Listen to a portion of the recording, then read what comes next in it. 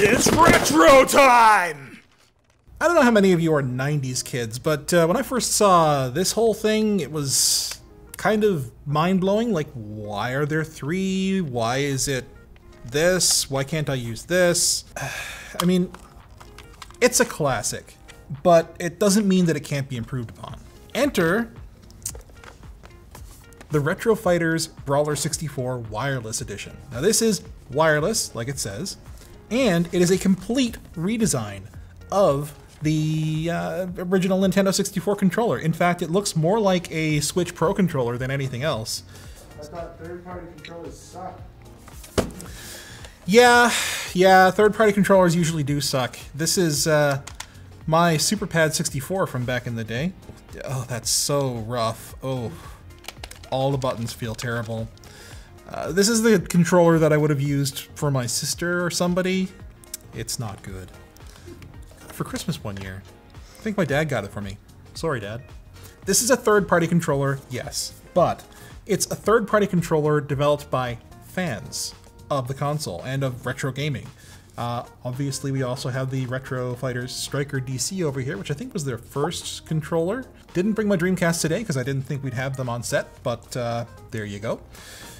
On the back of the box here, it's a next generation N64 controller, and I think that they are not lying. 2.4 gigahertz wireless technology. Well, I mean, that's pretty standard for wireless, but hopefully that means it's zero lag. Wireless range over 30 feet. That's great. Ergonomic and comfortable design. We shall see. Compatible with memory packs. That is huge because, like, when was the last time this socket, whatever connector, has been made? Like, I mean, that's a Nintendo proprietary thing, I am sure. Responsive analog stick, which if you compare to this third-party thing, like, ooh, oh, you can hear that, it's creaking. I don't know how much that comes through, but it's a bad experience. Let's take a look at this. All right. So obviously we've got the red plastic one. I'm just going to take it out of the tray here and lay it to the side.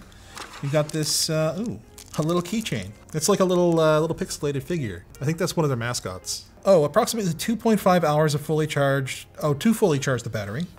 Approximately 10 plus hours before you need to recharge. Oh, this is really cool. Instead of having a like N64 memory pack adapter slot in the back here, it's got it on the connector. So it just goes straight in like that. And it like stands up. Like it plugs in vertically. And I actually have my old memory card. But that, yeah, just goes straight in like that. No clip or anything because you don't really need it. You're not like banging it around like you might with an N64 controller because this is connected directly into the console. And oh, the feel. The feel is much nicer. Like the plastic feels like it's got a kind of a cheapish texture, but it's actually more like a satin finish. You can tell that I'm trying to like flex it and it's not flexing like at all, basically. It is solid plastic. Compare that to my original N64 controller. Yeah, it's waving to you. Triggers feel a little less snap to them than the N64 controller. Face buttons, they're a bit snappier. Yeah, the original N64 face buttons were a little bit mushier than this. So that'll be interesting to see how that plays out in gameplay. It'll probably break in over time, but I remember this being always kind of mushy. 164 grams, that is 0.361 pounds, or 5.7 ounces. 0.182 grams, or 0.401 pounds, or 6.4 ounces. So that's significant. And if I add the cable, that's like, what is it, like 25% more?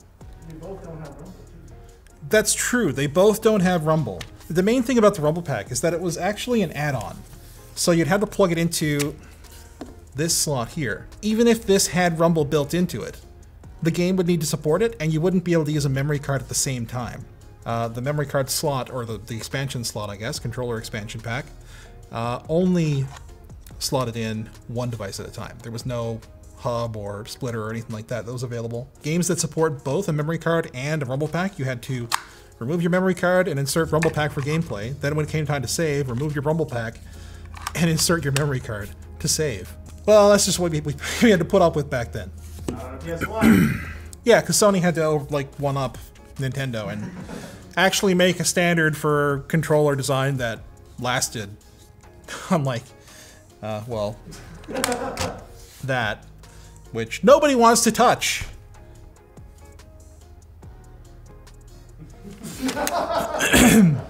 There's the charging cable, and it's, along with everything else, this is Type-C. Like, holy crap. And it obviously comes in multiple different colors. This here is the classic one that actually looks pretty classy. Yeah, I'm really excited to get this going. And I'm really excited to talk to you about our sponsor, Shells. Shells.com offers secure personal cloud computers that can be accessed from anywhere on almost any device. It runs in your web browser, so it works on your phone, computer, or even on your TV. You can open a brand new high-speed computer in under 5 minutes. They've got options for both Windows and various Linux systems with no hidden fees, with pricing starting at just $4.95 a month. Give your computer a break and try a virtual desktop at the link below. Alright, what should I play?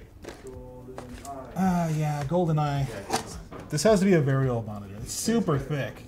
This is why we need a RetroTink 5X Pro. You know what? Goldeneye has a 16:9 mode. What? Did you know that? No. It does. That's awesome. Check this out. Oh god, the frame rate's so bad. Did I change the control scheme back? What control scheme did I like? Was it Kissy? Okay, I'm just gonna change the default control scheme. I don't remember how to play this anymore with that control scheme.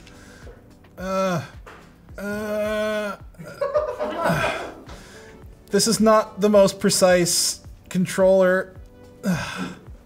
Okay, I think that's enough of that. Let's try sniping with the other one. There we go. There we go. All right, just picked right up.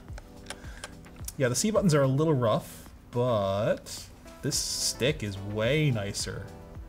It is super easy to move that cursor around.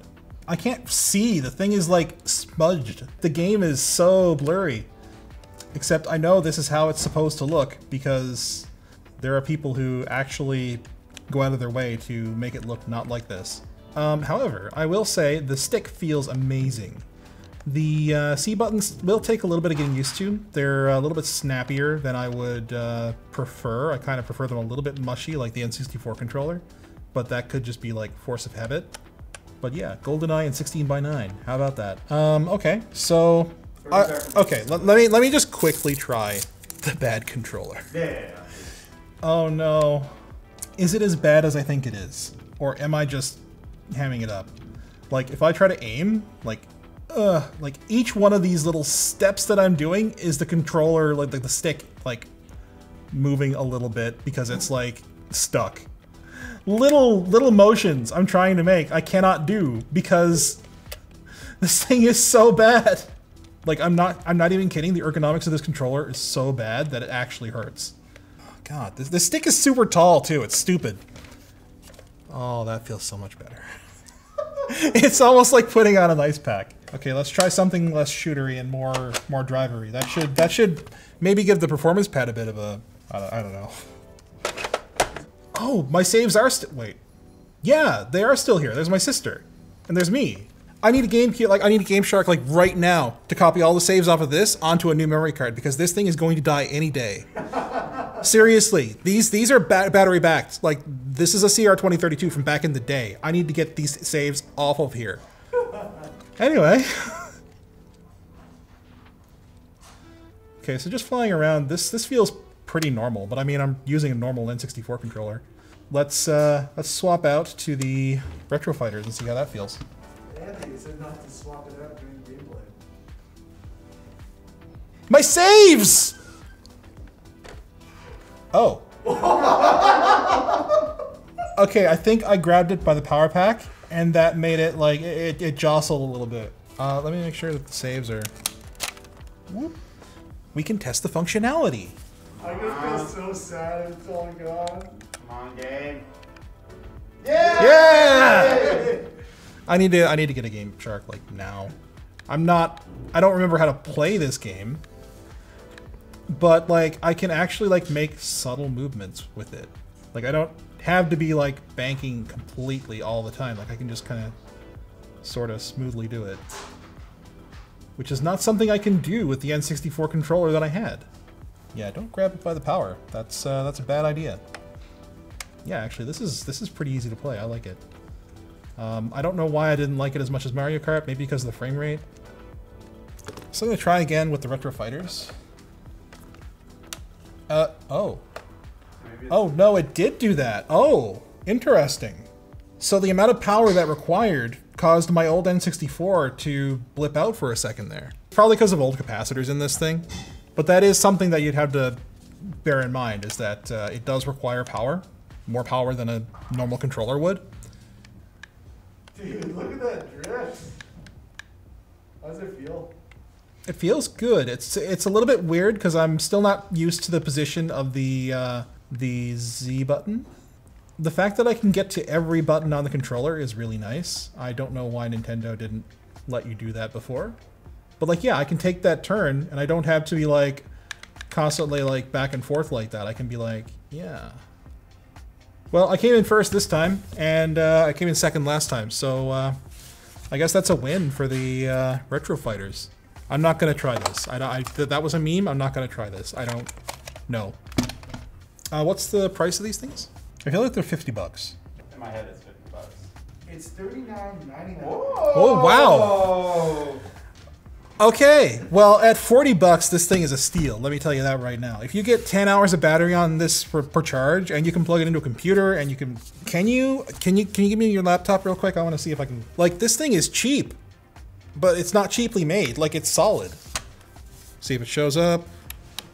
Maybe I need to on this. It may purely be for charging. In which case, I mean, it's not a huge deal. If you have an N64 to USB adapter, Ooh. this will work. Wait, we have one, don't we? Do we? Let's see. All right. We're setting up 4Play Port 1. 4Play. Game controller settings. Properties. It's not that one. Oh, man, I may need the power supply for this. It's not worth it. Yeah, it might be that this requires too much power, just like when I plug it into the N64, it does this whole thing. Oh, it didn't do it this time. Oh. This thing is amazing. Like, there's so much more precise control you can get for the N64. This feels so much more freeing. It's difficult to really describe how much better it is. And at $39, if you've got an N64, you really probably should look at it. And it's wireless. Like, you get a wireless controller in the color of your choice that is solid. And if you've got an old N64 that you're trying to run, and you've got like a creaky old controller that, you know, may or may not still be useful, it seems like a no-brainer, because like buying one of these in reasonable condition is gonna be roughly the same price, probably. Can't speak to the quality of the Hyperkins, but I can speak to the quality of this. This is amazing, and I would recommend it. And that's it for this one. I don't know if we want to do one on this. I don't know. Let me know if you want to do more retro stuff like this. I mean, it doesn't seem to do that great, but if you want it, we'll do it. Thanks for watching, and subscribe. 4Play.